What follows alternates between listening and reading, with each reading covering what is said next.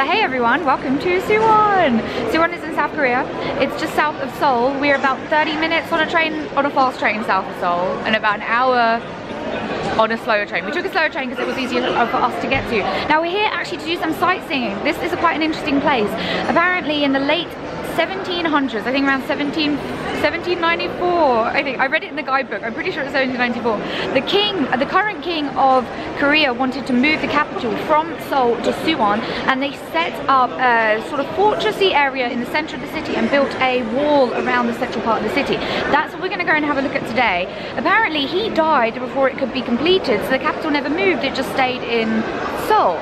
So that's pretty cool. There's also some nice villages here to see as well. Station's pretty huge and massive, and I am drinking a black sesame juice drink thing that's warm from the convenience. Nom. See you in a bit. So actually just in the underground wall out from Suwon station, and we are going to head to the palace area, the fortressy area in a second. I just want to tell you quickly how we got here. We actually took the slower train. We took the line number 1 from Suwon station, which comes all the way down here. There's a number of different destinations that line number 1 has when you take it south, so you have to be careful to make sure that you get on the right train. So maybe I'll drop it into the discussion, comments, notes area, the thing down there where what destinations of trains that you can get on. Also, we did use our T-Money card to get here. This card is a bit like London's Oyster card or Japan's Suica card, that kind of thing. It's just a standard commuter card. You load it up with money and then tap in and tap out when you get on and off of a train, or on and off of or in and out of a station. So we just used this here to get here, and it was crazy cheap. It seemed to cost us 700 won. I still haven't worked out exactly how the trains work yet, so we may have got a discount because we took a train previous in the day or something like that. So don't take that as being the exact amount of money that it will cost you to get here. Anyway, I need to concentrate where we're going. I'll see you in a sec. Where are we? Powderman Gate. That sounds like Powder Man. It's not Powder Man. This is the Powderman Gate. We have a cheat sheet. I have a cheat sheet.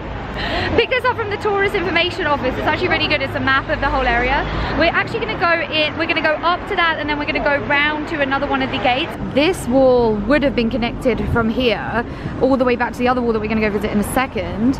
You can see the steps going up to the, it's not a temple, it's a gate. That's just a gate. Yeah.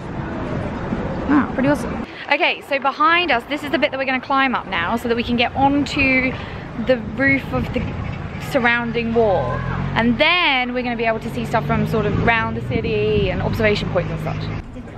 General. Yes. So Liam got our tickets for us. They're 1,000 yen each for adults.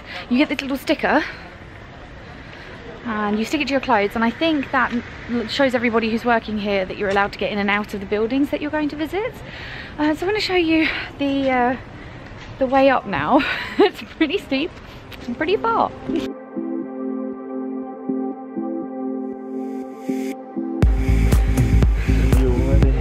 Is that? Oh my god, wow. Look, have a look.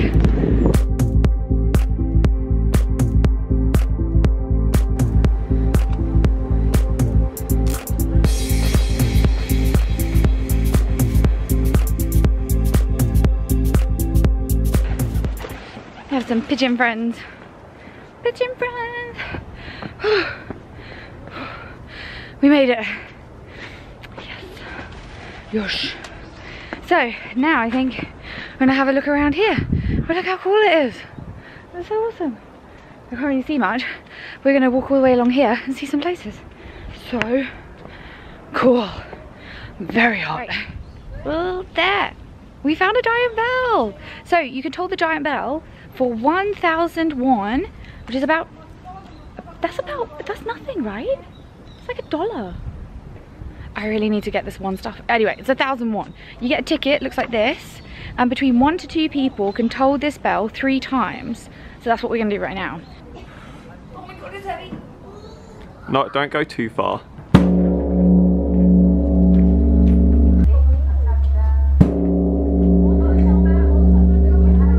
Ready?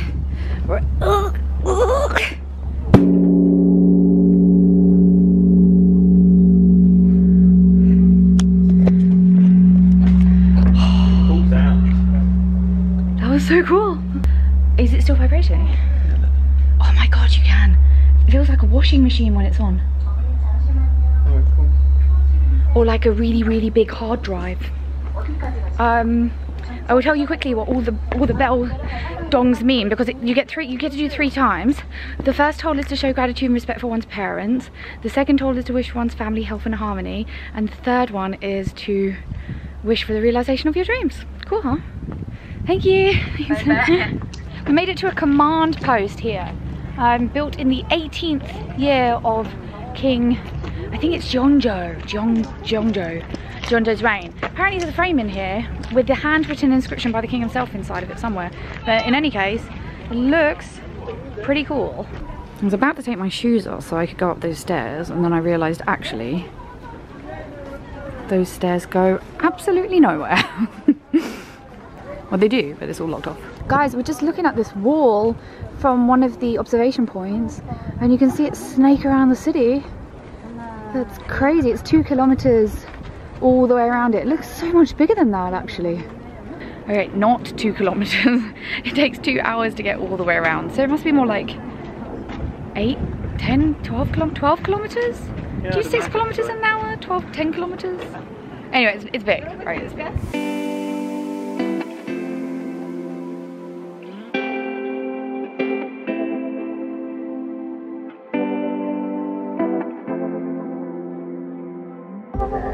Oh my god, there's a guy with a katana over there. What is he gonna do there?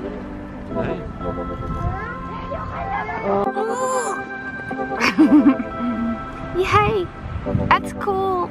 It's like a garden and stuff. Just another half an hour.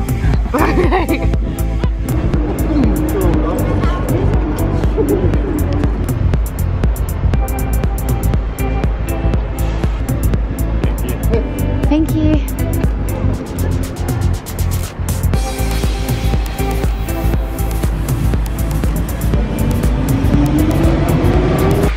Alright, so we made it to another one of the gates. This one has water. It sits on top of a river which flows all the way over there back towards the station. I wanted to leave on this one because it just looks beautiful with all of those like little viaducts underneath and the little gate on top of it. I think now we're going to go and look around the town, like inside the fortress, because we haven't actually done that yet, so that'll be pretty cool. Oh, but it does look like you can walk through some amazing parts of the river too. Decisions. Look, I don't know if you guys can see, but like there's a little path over there that crosses around the river. Oh, that is so cool. So actually we're going to keep on going because we just realised there's a few secret gates over here which lead to more secret passages, and it looks like there may be a bit where you can shoot some arrows or watch somebody shooting some arrows. I don't really know. There's some arrow shooting going on something. We're going to find out what's going on. So alright, let's go.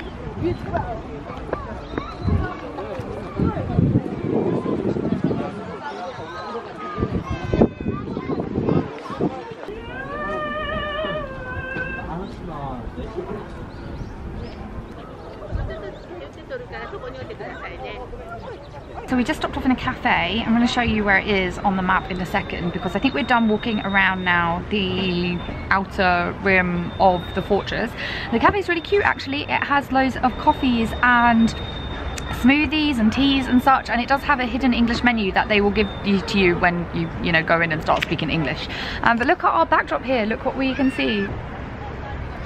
The colours recalibrate. So this is actually an archery field. Apparently it's where the king's soldiers used to practice. I wanted to show you where we went on our map. So we started out over here at the Powderman Gate, and then we walked up those giant staircases up to this lookout area, and we walked all the way around these gates, stopping off to strike, all the way around these gates, stopping off to strike the bell here, walking up and over here, right, to this gate, which is one of the massive gates that we stopped off, then round this way to the water gate, then down here. Now we stopped off at the archery section, which is down here, and the cafe is down here as well. After we're done, we're going to walk back through here, probably cross the river somewhere, and end up to try and have a look at the palace. And once we're done with that, we will then make our way back to the station.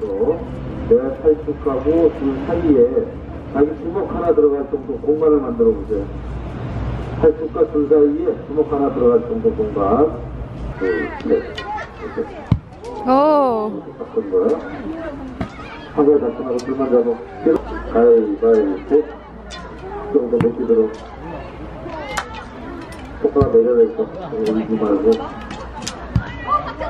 So this is brilliant. After they've shot their 10 arrows, you get 10 arrows to shoot in this game. After they've shot their 10 arrows, they have to go and collect them.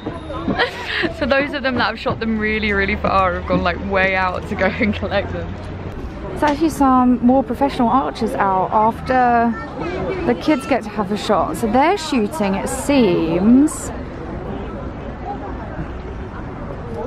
at the far targets way over there. Those things that look like stop signs. They're shooting over there.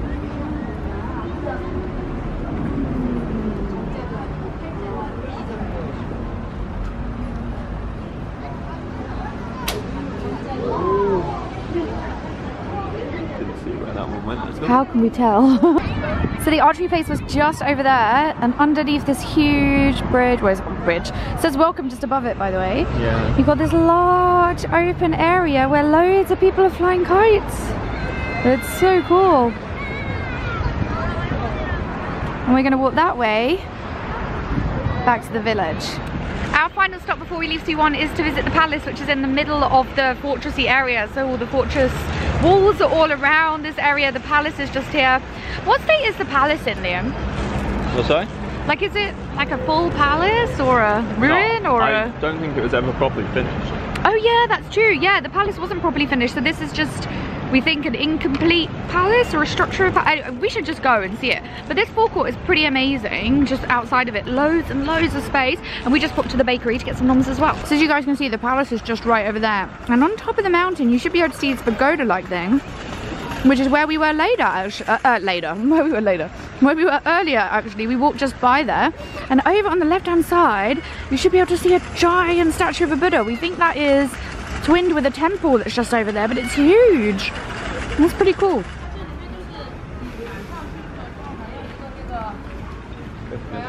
Look at that, beautiful, huh? The palace actually closes at 4:30, so we're kind of lucky because it's 4 o'clock right now. It costs 1,500 won to get in, which isn't a lot of money. I think it's about £1.5, something like that, or something around there. It's a very, very small amount. This is actually a temporary palace. We've done some homework now.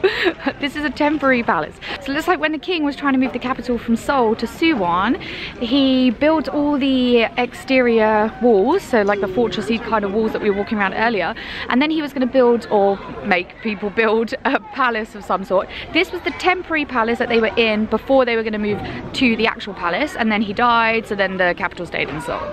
So this is pretty cool. I'll show you around a bit. Well, Liam's got a lovely map of the whole palace. Very nice.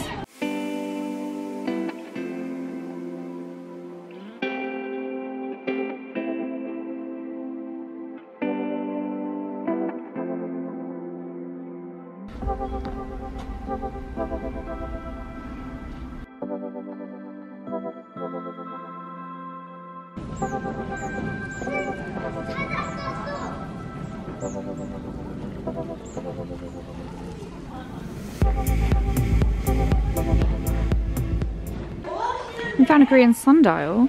Seems like their sundials are bowl-shaped. All these vertical lines here represent the time. Horizontal lines are supposed to represent the season. It's pretty amazing. That is the coolest stamp thing ever. Oh, it doesn't fit. Sort of didn't really work, but oh well. Seems like a drama was filmed here, Korean drama. And apparently this is the kitchen of one of the people within the drama. So at the back of the palace now, we're actually on this long stretch. I'm going to try and vlog and walk backwards. It's totally going to work. And look at this cool procession which is on the wall. The whole wall. It goes all the way up there. It's like some weird mural with this procession on it. It's really amazing. The architecture of this place is pretty cool. I love all these straight lines, right angles, cool Korean roofs. Really amazing. Love it. It's a really cool place. King gets all the protection.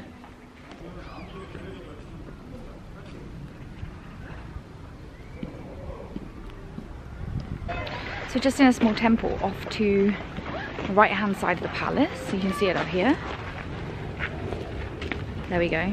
It seems to be the place of rest of the king, although I don't think he is really residing here. But this was made to honour his resting place. Thanks. People are very courteous to me here of filming. They tend to get out of the way and such. It's so lovely. Everybody's been so nice in Korea. But it's quite cool, so we'll show you around this complex. And then I think we're done here.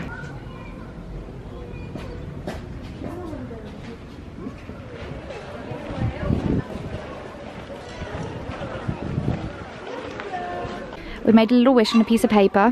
You get the piece of paper from over there. Liam is going to tie our wish to this, what do we call it? It's rope, I guess.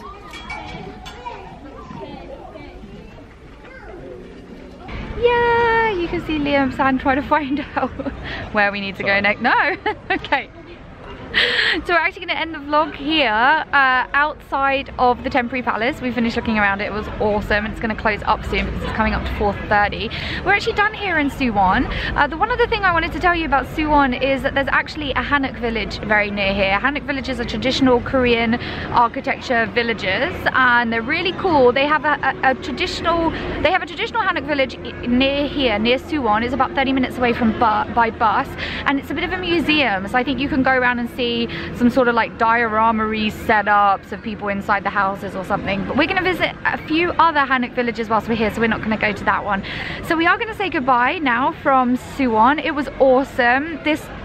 The whole architecture of the fortress, the walls, the gates, the temporary palace, everything was fascinating. The tickets do cost to get around, but they were super cheap. Like 1,000 won is hardly anything. It was really good, and it was a real good snapshot of life of what it was like in the sort of late 1700s here in Korea. I hope you guys all enjoyed our trip around Suwon. We have a few more bits and pieces coming up in Korea, and we're visiting Japan this trip as well, so there'll be loads of more stuff to come. So thanks everyone for watching. We'll see you another time. Okay, bye.